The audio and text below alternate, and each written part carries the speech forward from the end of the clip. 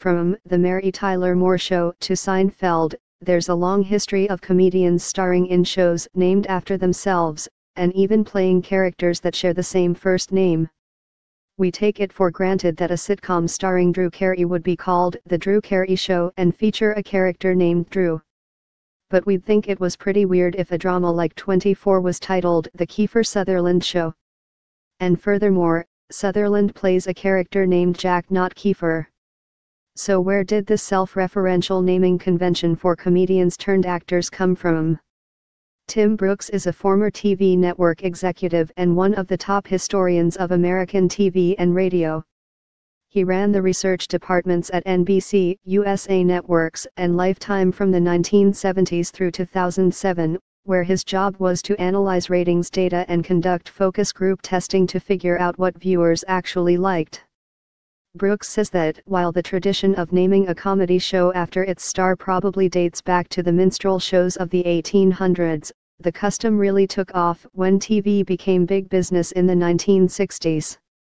That was when TV networks started spending a lot of money on market research to better sell their shows to the viewing public. Every summer, the networks would run surveys to gauge public awareness and interest in the upcoming fall TV lineup. Shows that had the name of star in them would immediately pop, even 2 or 3 months out, says Brooks. Even if the viewer hadn't seen any promotion for the show, the name was instantly recognizable. The primary goal of all entertainment marketing is to get viewers to sample your product. In a crowded media marketplace, says Brooks, studios and production companies need something to cut through the noise. One of the best methods is to leverage the existing celebrity cash of a star. If you've got a show starring Bill Cosby, who sold millions of albums in the 1960s, rather than call it the Thursday Night Comedy Show or something generic, call it The Cosby Show and people who like him will come and check it out, says Brooks.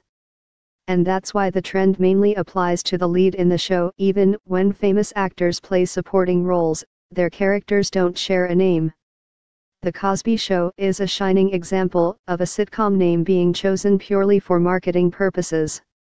In many sitcoms, the title character shares the first name of the comedian. Mary Tyler Moore played Mary Richards on The Mary Tyler Moore Show, Roseanne Barr was Roseanne Connor on Roseanne, Jessica Williams is Jessica James on The Incredible Jessica James. And comedian Jerry Seinfeld shared both names with his stand-up comic character on Seinfeld, essentially playing himself. But Bill Cosby's character was named Dr. Heathcliff Huxtable. Would The Cosby Show have been as successful if it had been called The Huxtables? Most likely not. Even decades before focus group testing and Nielsen ratings, TV producers, networks, and advertisers knew that a famous name would grab people's attention. When TV was just starting out in the 1940s, it was seen as the younger sibling to film, says Saul Austerlitz, author of Sitcom, A History in 24 Episodes from I Love Lucy to Community. Film was understood to be the place where all the big, larger-than-life stars were, the John Waynes and Katharine Hepburns of the world, says Austerlitz. TV couldn't entirely compete on that front, so there was a desire to pump up the performers that they did have, and emphasize that star quotient. Sometimes that star power wasn't immediately recognizable. When Milton Berle was hired to host his first TV variety show, it was called Texaco Star Theater, after the show's main sponsor. Only later did it become The Milton Berle Show, and one of the most successful TV shows in history. When Ed Sullivan, a newspaper writer, made the move to TV in 1948, he became the host of Toast of the Town. It wasn't until 1953 that he'd become a big enough star to change the show's name to The Ed Sullivan Show, says Brooks.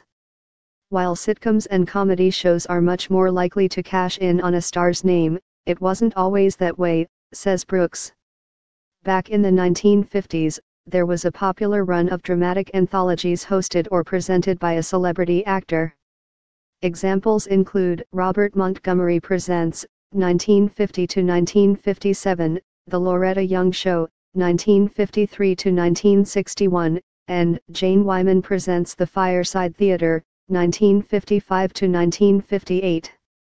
You don't see any TV dramas named after stars today, mostly because most new dramas are procedurals with ensemble casts of relatively unknown actors, at least when they debut. You wouldn't call CSI The William Peterson Show, says Brooks.